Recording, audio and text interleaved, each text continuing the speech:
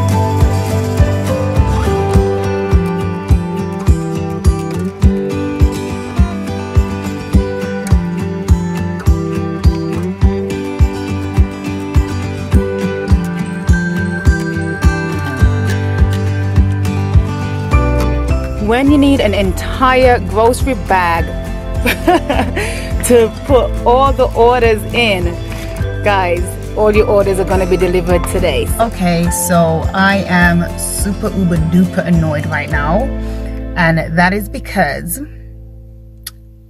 the post office is closed and all these orders are going to have to wait until tomorrow to be dispatched. Now, it completely slipped my mind that places close early, and you know, when I was putting together all of these things, you know, the orders, like packaging it and, you know, putting all the labels on, I never thought that, you know, basically in my mind I was thinking, oh yeah, the post office closed 5:30, whatever. And then while I was doing the last few of them, I was like, wait a minute, things are closing early, so you know, whatever, like, I wonder what time it's gonna close. And then I turn up and saw that they closed at 2 o'clock. So they closed just an hour ago. I'm annoyed, but not to worry, guys. I will be posting out your orders tomorrow.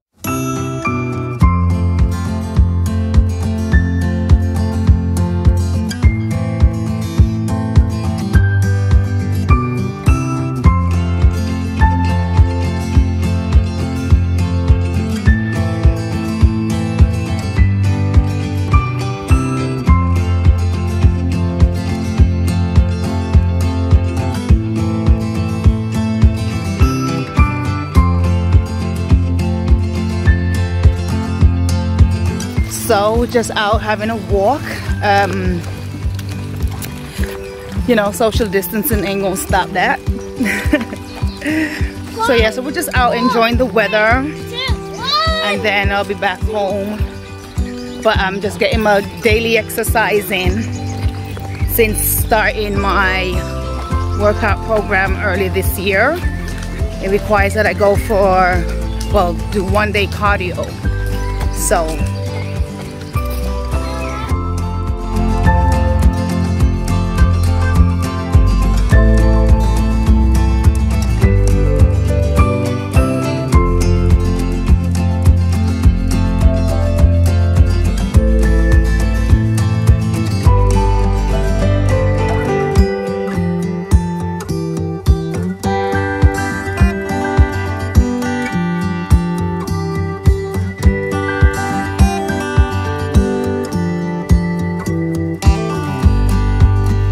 So as you would have seen in the previous clips, my daughter is sleeping. I'm really trying not to wake her up right now because she just woke up and I literally just put her back down, and I really do not want her to wake up. So I hope you guys can hear me very well. I'm trying to talk as loud as I possibly can without waking her right now.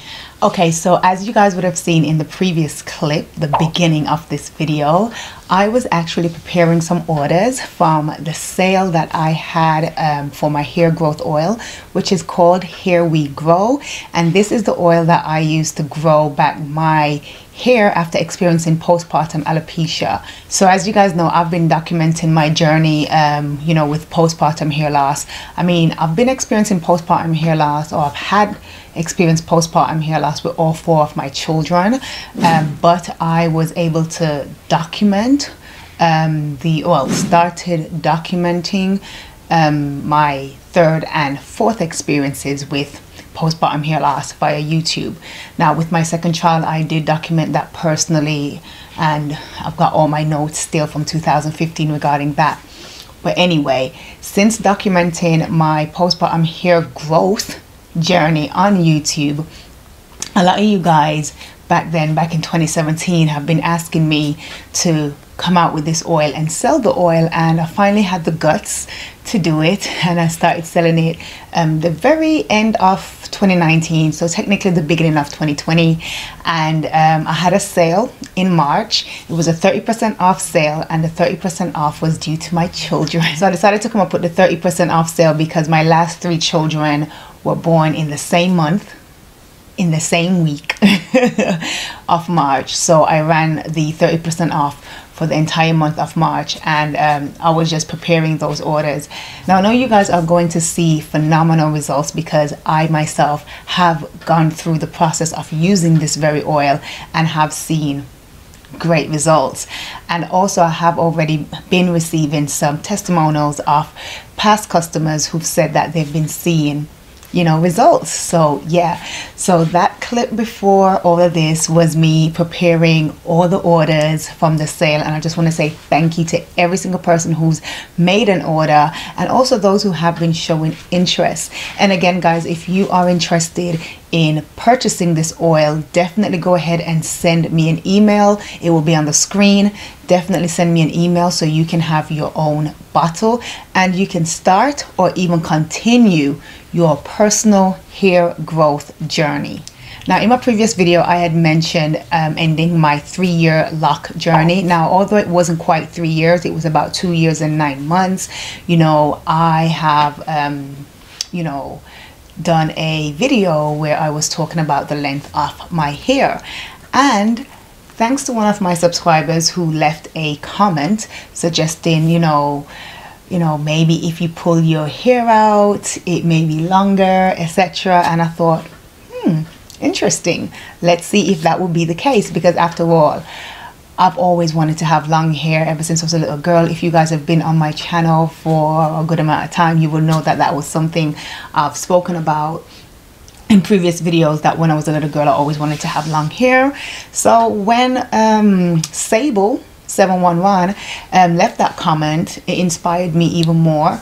And when I did my 2.5 year lock update video, you guys had suggested 71% of you suggested that I should comb my locks out, even though 71% of you said that I was still on the verge of cutting it off. But then in the more recent video with my locks, you know, doing the length check, I was like, okay, yeah, let me just go ahead and comb it out and see exactly how long my hair is. Okay, so as you would have seen in Sunday's video, I shared with you guys how long my hair was. Now, before we get into finding out exactly how long my hair is right now, I'm going to show you some clips of me measuring my hair when I was actually in the process of pulling out my locks. So let's have a look at how long my hair measured then and find out how long it actually measures now.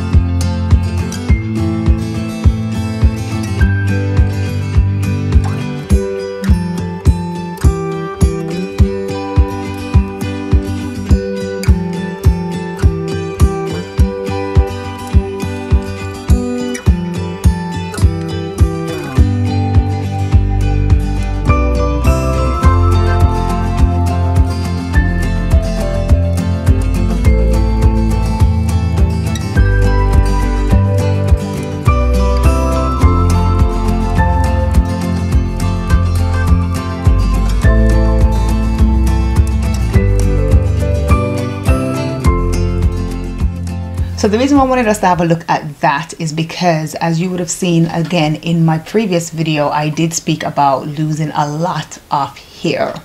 So even though my hair measured about 14.5 inches, is that what my hair length is right now? And to be honest, I really don't know, because I haven't even measured my hair since. So we are going to find out today, right now, actually how long my hair is. All right, so let me find out how long my hair is now.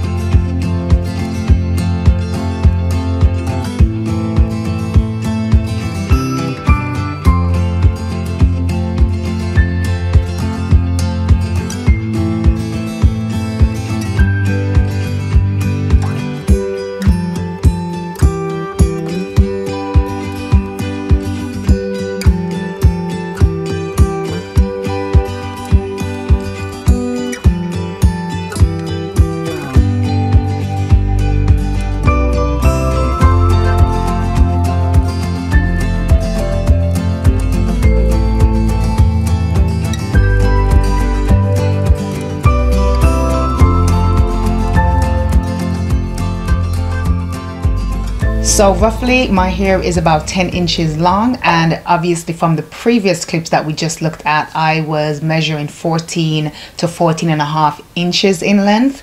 So with that, you could say that I definitely lost 4 to 4.5 inches of hair, you know, when it came to, you know, when I finished pulling out my locks. But even though my hair is showing up 10 inches right now, I do plan on trimming off some of these dead ends, these miserable looking ends of mine.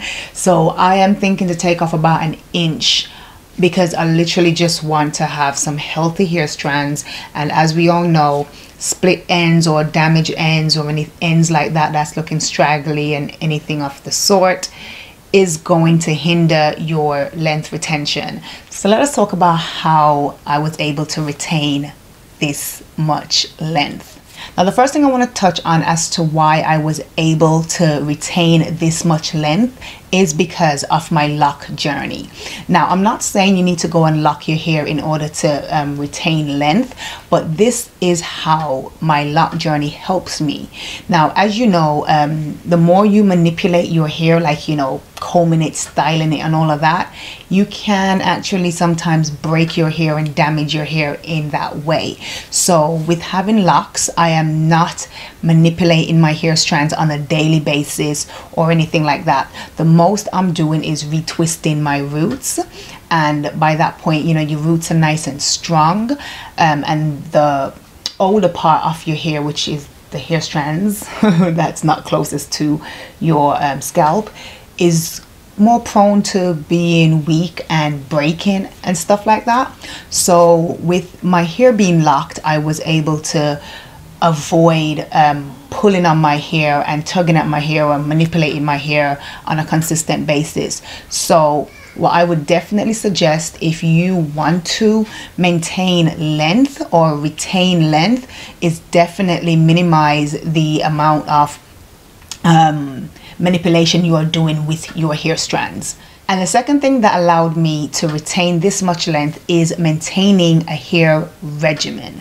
Now, as you guys know, I have not always been 100% on point with my regimen, but I try my very best to, you know, make sure that I am at least doing them as often as I can, right? And I've always been very transparent with you guys as to why I'm not progressing so further as much as I should have been when it comes to my postpartum hair growth and stuff, because I'm very honest with you guys, that guys, I have just been slacking. I am not doing anything with my hair. I've just been blah blah blah. And obviously, as I mentioned as well, with the pulling out my locks, I was like literally not maintaining any form of routine like that.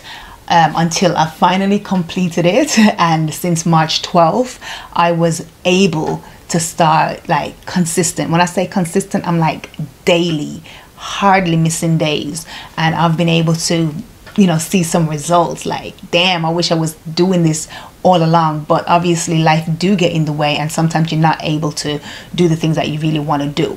But anyway, maintaining a hair regimen is definitely key. Now, currently my regimen consists of washing my hair every 2 weeks, and I am oiling my scalp on a daily basis, and I'm also maintaining my moisturizing routine. And having a moisturizing routine is definitely key, because if your hair is not moisturized, it will be dry and become brittle and break, and then your hair will seem like it's not growing. So maintaining a moisturizing routine is key, definitely at the top of everything. Well, I mean, those are the two things that I have been doing in order to maintain or retain the length that I have: low manipulation and moisturizing my hair. So those are the top two things I would say you need to follow through on if you want to retain your hair. Retain the length of your hair, right? Because I mean, I have seen some videos where people giving like 6 tips, 10 tips, all of these different tips, and sometimes it can be overwhelming, right? So I'm like, listen, I only did these 2 things and this is what worked for me. So if you just want something really simple, just keep those 2 things at the forefront of your mind. Just maintain a hair regimen, and also low manipulation, very minimal manipulation of your hair strands. Okay guys, so that's it for today. I hope you enjoyed today's video, and if you did, then make sure to keep it popping in the comments below. And until next week, it's not next week, the week after, I'll be back with another update.